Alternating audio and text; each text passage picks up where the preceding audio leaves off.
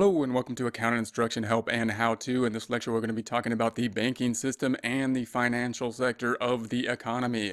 We will be able to, at the end of this, list uses of money, list and define what money is and the measures of money, define banks and explain how they are used to create money, explain why the financial sector is so important, and explain the function of interest within the economy. When we start to think about the economy, we usually think about goods and services being exchanged, actual tangible goods and services that we can see being exchanged, things like cars, things like clothes, things like restaurants. We don't think too much about the financial sector oftentimes, even though it will be interrelated with all other transactions that do take place. So many types of the economy we can think of separately. So that we could think about the restaurant industry, we could think about the auto industry, think about them separately. Although they are part of the total economy and the total economy is interwoven in many ways, it is possible to think about a certain section such as the auto industry separately from the full economy in a greater sense than we could think about something like the financial sector, which is part of every transaction. So for that reason, we really need to consider the financial sector because it will be part of every transaction. It's not just something separate that we can look at individually and specialize in. We need to consider it as part of every transaction. The reason it can be difficult to think of the financial sector is because it's a bit more intangible. Things happen that are of value, but they're a little less tangible when we think about trading things. We think about interest rates. We think about charging money on money. Even when times when the money is not even physical, it's in a computer system and we're charging interest on money, that can seem unusual, so it's something we need to drill down on. If we think about every transaction, however, we can see that the currency is going to be important in every transaction. If we go out to a restaurant and we get a meal, how are we going to pay for that meal? With money. We're going to give, say, $20. We're going to get a meal. Why is it that that individual is willing to accept $20 in order to give us a meal? It's not out of the kindness of their hearts, obviously. It's because they believe that that $20 can then be spent in order to consume something else somewhere else. Why does that individual have faith in the fact that that 20 can then be exchanged somewhere else? Because there's a financial system, because there's a banking system. We need to have that financial system in order to allow money to be some type of exchange. That's what we need to see how that system's going to be put together. You can imagine if we didn't have that system and we went out to eat and we tried to pay for our meal, it would be a lot more difficult. We'd have to trade, we'd have to barter something. We'd have to say, hey, I write accounting textbooks and you do restaurant services. How about we exchange? And we'd have to find someone who would be willing to exchange. Might be, most likely would be, much more difficult if we had to exchange in that way. We would probably be doing less exchanging because of the difficulty and doing a lot more different things on our own, not being able to specialize as much because of this problem in terms of exchange. For that reason, the banking system really allows us to do the specialization, to do what we do best, and exchange for the rest. When we think about the financial sector and we think about banks, we generally think about the idea of money. First thing that's going to come to mind, what is money? How is money going to be used? Obviously, we know that money is going to be used to exchange for other goods. That's going to be one of the characteristics of money. We can exchange it. We can also have the money retain its value. It's going to be a store of wealth. It also allows us to know how much something is worth in relation to other things. So when we think about us buying a meal for the restaurant, we can see that when we exchange the dollars, what's going to happen is the person receiving the dollars is going to want to, one, be able to exchange those dollars for other goods. That's why they're going to accept the dollars. They want to be able to use the dollars as a reference to the value of other goods. Notice we're using it somewhat as a measuring stick. When we compare relative goods, instead of comparing them to each other, we compare them to the dollar, kind of like a ruler. Now, the ruler does change because the value of the dollar can change, but it can give us a reference point. If we didn't have that reference point, a lot more difficult for us to value. Also stores wealth, meaning if the person receiving the $20 bills or the restaurant receiving the $20 bill does not want to spend the 20 today, then they can put it away and they can spend it tomorrow and not have to worry about the storing of wealth. Those are going to be the characteristics of what money is. Now, most of the money now is not within our pockets anymore. It's not even physical money anymore. It's actually going to be money in a computer system. So most of the money that we're looking at in terms of the entire economy is actually not physical in any way. It's going to be within the computer system. This, of course, leads to the question of what is money? What is a dollar bill? If we actually look at the dollar bill, it states right on the dollar bill that it is a Federal Reserve note, meaning it's an IOU from the Federal Reserve. It's an IOU from the government, meaning if we think about the accounting ledger of this, what happens when the government issues money and creates money? It lists out an IOU giving money into the economy, and it has a liability of the IOU. And now once that dollar is in currency, people are willing to accept this IOU from the Federal Reserve, from the government, in exchange for goods and services. The fact that people are willing to accept this IOU note in exchange for goods and services makes it currency, makes it money. How is it then that banks fit into this picture? What is a bank? A bank's going to be a financial institution whose primary function is to accept deposits. So they're going to bring in deposits and they're going to lend out money. How do they make money on this? We'll get into some more detail of that, but if they have the deposits and then they lend out money, they're going to lend out the money at a higher interest rate than they're paying on the deposits that they're going to receive from the investors. We'll talk more about that, but that's going to be the primary function. What do they serve to individuals?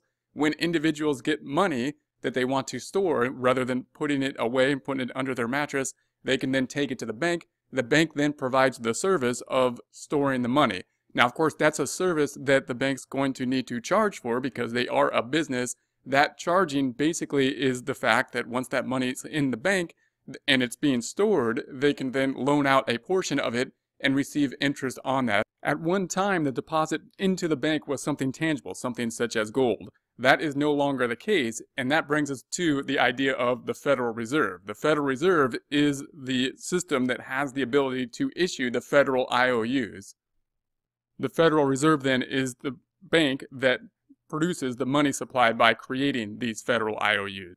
Three characteristics of money, again, are a medium of exchange, a unit of account, and a store of wealth. Let's look at those a bit in more detail. We've talked a bit about the medium of exchange. That's what we pretty much most think of when we think of money. Why do we have it? Because we can buy stuff for it. If we go out to eat, we buy stuff at the restaurant, we can exchange money for it. That's the use of it. And that's going to be very important, of course, because we can imagine if we didn't have the money, then we would be much more difficult to exchange things. So that's going to be a very important function of money within the account. Money as a unit of account is often something that people don't quite think of as readily, although we use it every time we bring money into the picture. When we compare two items, we usually compare them in terms of dollars just naturally. We compare two things in terms of dollars, and that's just the natural thing that happens. If we did not have money, it would be a lot more difficult for us to understand the relative value of things. We were trying to measure how much a cow is compared to how many units of eggs it takes for an exchange, and we'd have to know the relationship there, and if we did something else, we'd have to know the relationship in terms of the exchange, and it would get very taxing for us to try to compare the relative value of different goods. If we didn't have some type of measuring tool, that is what money does. Now, it's not a perfect measuring tool because of the other things that it does, and because the money does fluctuate in and of itself, so we have to account for the fact that there is fluctuation within money. But the idea that the money has a unit of account, that we can use it to measure the relative value of goods, is an important function of money. In order for money to be relevant as a unit of measure, notice it has to be somewhat stable. If the money supply does change a lot, it's going to be a lot more difficult for us to be able to use it for comparison. And there's going to be a lot of different examples where markets have decided on units of exchange in order to help out with measuring the value of different items within an economy.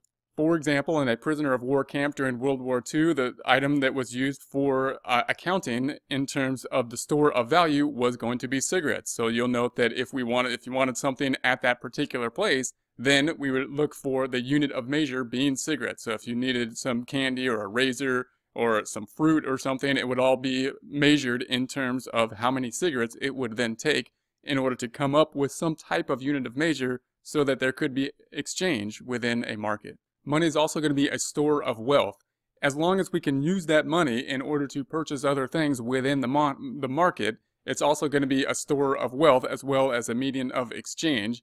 And that's going to be really important, of course, because that means that we can hold on to the money and we don't have to purchase something immediately after we receive the money. Unlike if we were in some types of barter arrangements, if we traded something for eggs or something like that, or apples, we would have to, of course, spend the apples or use the apples at some point in time rather than be able to hold on to them and allow them to store their value.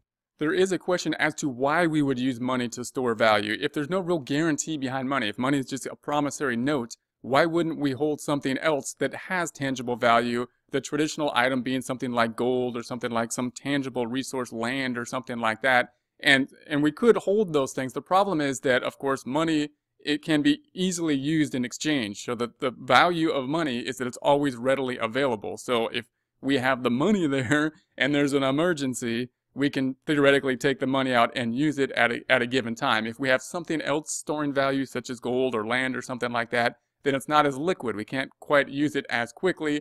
That's why we might hold on to something like money, even though we know that money is going to devalue over time. We'll talk about interest, of course, interest rates and the deflation of money. We know that the value of money will go down, and it seems counterintuitive then to hold on to money if we know that it's devaluing over time.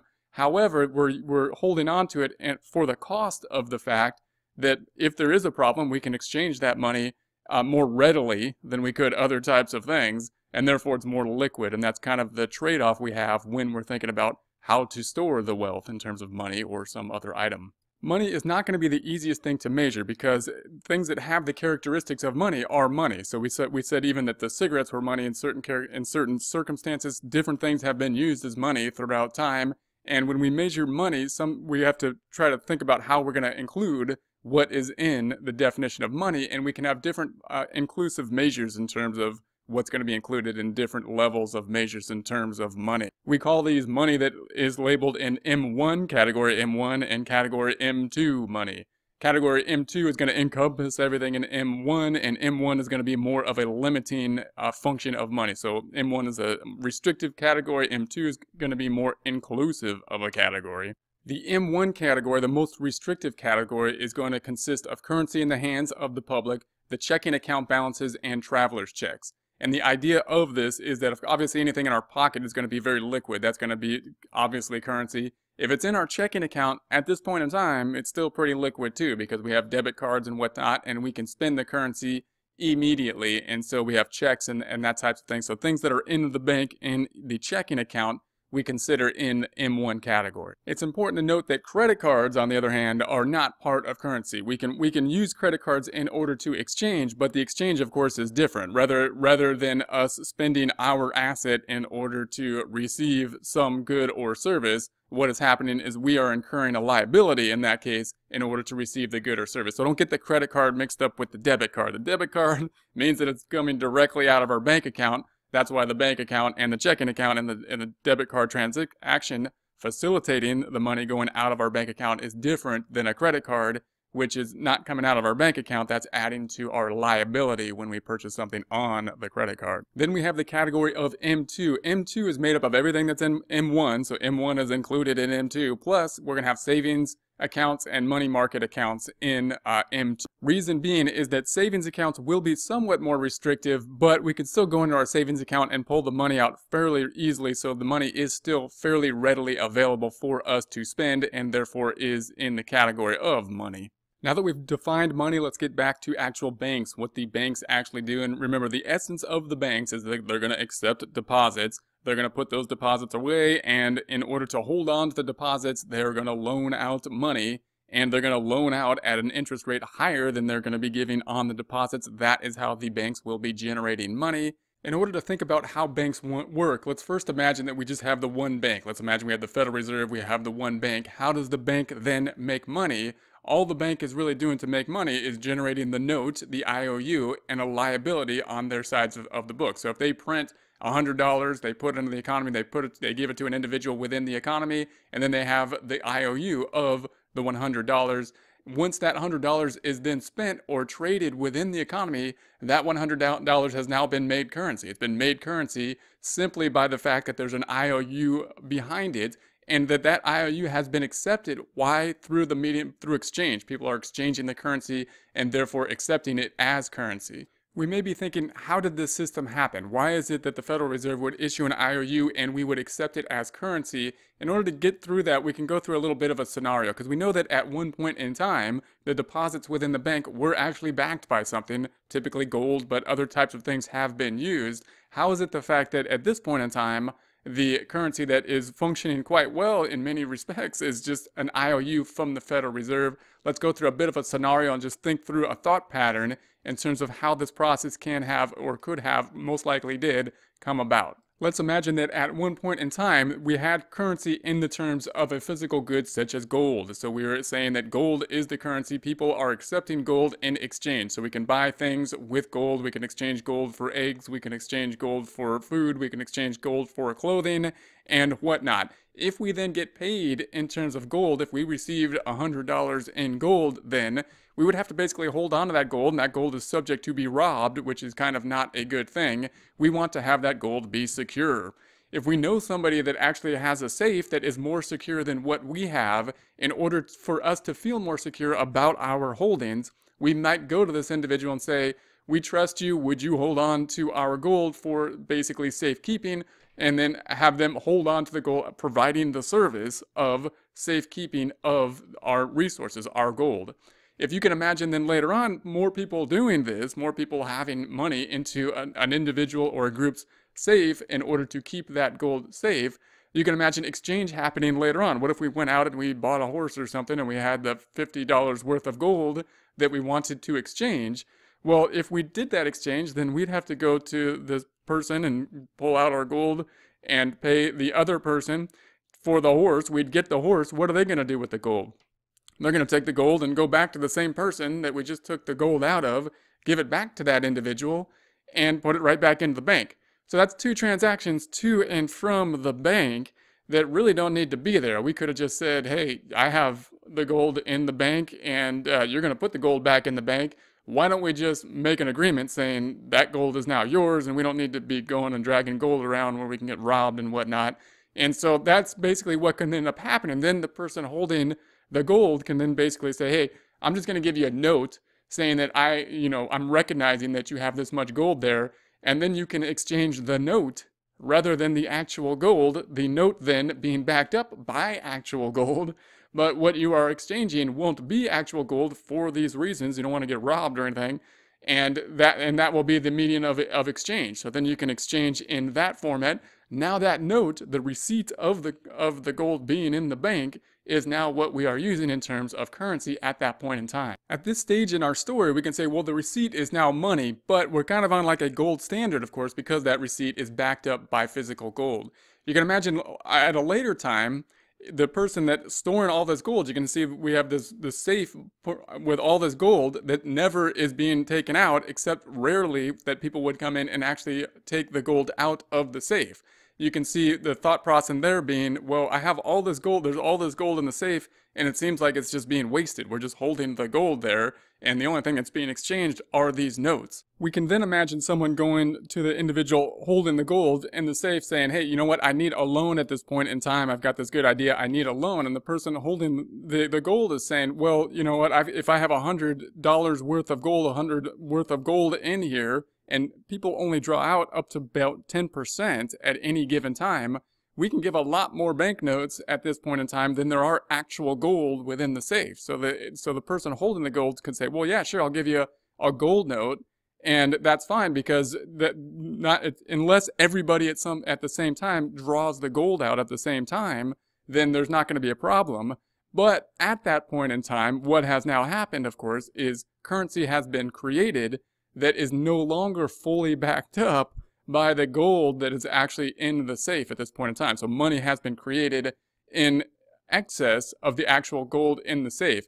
As long as there's not basically a run on the bank, as long as everybody doesn't go to the bank and say, we want all our gold at this point in time, probably not a problem. If that did happen to happen, of course, there could be a problem, because there'd be lack of faith within the system in that point, and there's not enough gold to pay off all the receipts that are currently outstanding within the economy.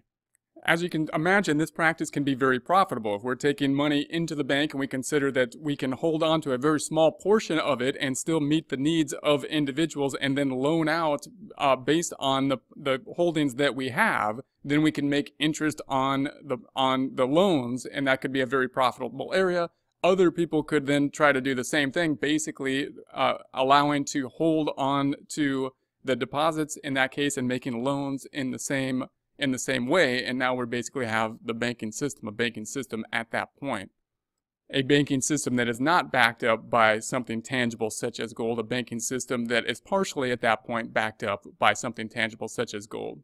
Although the currency that we have is not backed up by gold, it's backed up by the IOU, it functions in the same way. When we have that money that is out in the economy, as long as people are willing to exchange for that money, it is then currency. When we put that money into the bank, it's a similar function as putting the gold into the bank. It acts as the same function. And then when we draw that money out of the bank and exchange it, then it's acting, of course, as currency at that point. For example, let's say that we put $100 into the bank, and the bank would then say, you know what, we're going to hold on to $10 of that, and we're going to basically invest 90 of it. So of the 100, only 10 is remaining in the bank. We call that the reserve. And why is it remaining in the bank? Because obviously that's going to take care of the day-to-day operations, people that need to draw money out. The other 90 is going to be then invested. That's going to be the idea of the banking system. This would mean, of course, that we have a reserve ratio of 10%. We're reserving 10% of the $100 that were deposited at that point in time. What would be the proper reserve ratio? How much should we reserve in terms of the total deposits? That is up for debate, and that's one of the things that the Federal Reserve has control over. The Federal Reserve requires a certain amount of a reserve ratio. Now, the individual banks can reserve more than that reserve ratio, and if there's times of panic, if there's times of recession or times of trouble, banks will often decide, and they have decided recently and after the events in 2008, to have higher reserves than are required by the Federal Reserve. What then is going to happen to that $90 that is then loaned out? Well, the $90 was loaned out to someone that, of course, wants to spend it. That means that what is out in the economy now? Well, there's the original $100 that we put in there that we can spend, and there's now the $90 that is now out in the economy. $10 is still in the reserve. Therefore, there's $190 out there, and $90 has just been made by this transaction by the bank. Then, of course, that $90 will be spent. So let's say they went out to eat or whatever they got the $90 for. And the $90 will then eventually, whoever receives that $90 may then put that $90 back in the bank. Now the bank now has the $90 again. It's been returned to the bank at this point in time. Well, what is the bank going to do with that new $90? They have their reserve ratio, so they're going to hold on to 10% of it, and they're going to loan out the rest of it. Therefore, it lends out $81, it keeps $9, same process happens. Whoever they lend out the $81 will then spend that at some point in time. And again, if we're imagining just the one bank there, we know that, or the whole banking system as a whole, we know that money eventually is just going to come back to the bank. Same process then ends up happening. We can see how money is basically being generated through this process. If we added up this process and we saw that the money was coming back every time, and we added up and we took 10% of it, we can come up with a function to decide how much of money will be created by basically that $100. This is, of course, a simplified calculation, a simplified model when we calculate how much money would be generated from the $100, because we know that individuals could save some of that $100 and there could be changes to the reserve within the banking system, but it gives us an idea of the types of multiplying effect that money could have through this process when we generate the money through this process.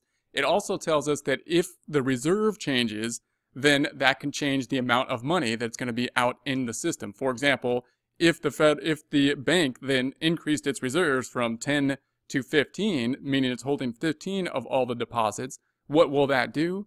It will generate less money because the bank is now holding on to money, holding on to larger reserves rather than putting them back into the economy, and that's going to mean there's less money in the economy. Now, from the Federal Reserve standpoint, remember that they have the minimum reserve. They set the minimum reserve, which in good times is usually what the bank will then go by. They'll go by whatever the Fed says is the minimum reserve. That's what they will keep as the minimum reserve. And that means that the Federal Reserve has some leverage, some control over how much money is in the market. Now, again, the calculations of how much money is in the market and how much money will be generated through the process of changing the reserves is not as simplified as the calculation that we've talked about here, but we do have some control over that if the reserve can be adjusted by federal policy. Now, if the banks are holding on to reserves that are higher than the federal policy, then of course the Fed doesn't have as much control over that because once they change the reserve level, it's not up to where the banks are at anyways, so it's not really having any effect at that point in time. It's interesting to note that our banking system was, of course, backed up by gold at one point in time, and then we did have this same similar problem where there were more IOUs, more federal IOUs out there than were being backed up by the gold, and then sometime in the 1930s, it was basically, the illusion was basically taken away, just to basically say the currency is no longer being backed by gold at this point in time. It's the only thing that's guaranteeing the currency is the promissory note from the federal government, from the Federal Reserve. From this process, we can imagine the idea of inflation, and that is the fact that if the financial sector expands the spending flow too much, that can cause inflationary pressure. That means that there's going to be increased prices for goods and services. If, on the other hand, it contracts the spending flow too much, you get a recessionary period. Why does this happen? Because if there's more money out there chasing the same amount of goods and the increase in the money supply hasn't increased with the same level of production, then there's going to be more money out there than there is actual product in terms of increase in production. That means the products are going to demand more money for the actual products, and vice versa. If the money supply is slowing down and say actual production is going up, then there's less dollars around that are out there to get the output that is actually increasing, and that can create a problem. This leads us back to the idea of what interest is. What are interest rates? Interest rates are the prices that are charged or paid for the use of financial assets. So when the bank gets the deposits, they then loan out money. They loan out money in order to receive interest. Now, because interest is something that is intangible, it's hard to see, and it's kind of difficult to see what the banking system is doing. Interest rate has gotten kind of a bad name at certain points throughout history. Interest rates has been thought of to be a negative thing. However, we can see that it's going to be crucial to the success of any type of economy because it's going to be part of the backbone to the banking system. So we have to have that interest charge within there so that the banking system can be used in order to keep our machine of the economy moving.